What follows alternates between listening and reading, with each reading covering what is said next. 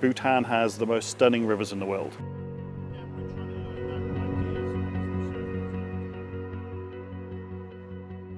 Part of my duty, I suppose, is passing that on to the new guides.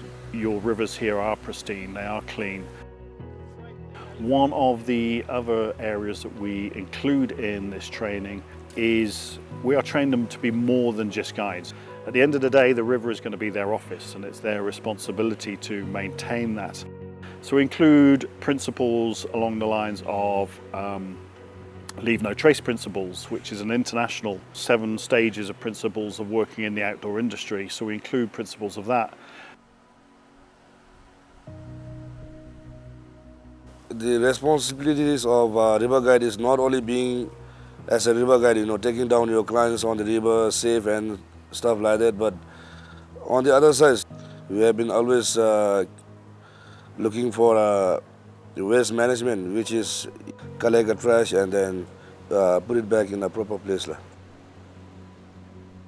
As a river guides, we are the ambassadors of the river, and also we are more like custodians of all the environment. Not basically we just run the river, we also try to do a cleaning camping along the riverside when there's no groups. So that there's minimal impact on any guiding activities here and rafting activities, and there's long-term sustainability of the activity as well.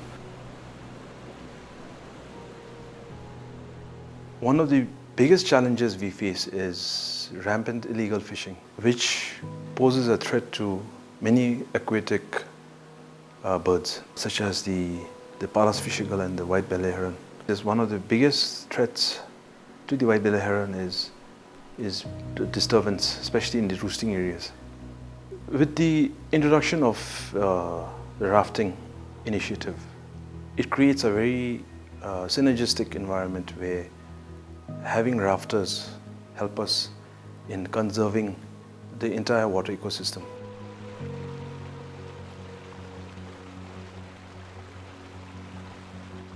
The Department of Forest and Park Services, also through our Water Ranger initiative, a few of our foresters were trained in river rafting, and we have focused on especially patrolling the rivers.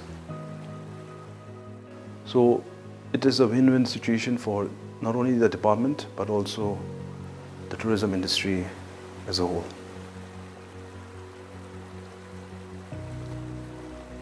I'm very happy that we have now 8 internationally certified river guides trainers, also certified in Rescue 3. So they will train river guides in other parts of Bhutan where we have beautiful rivers, and this will bring an immense benefit to especially adventure tourism in Bhutan.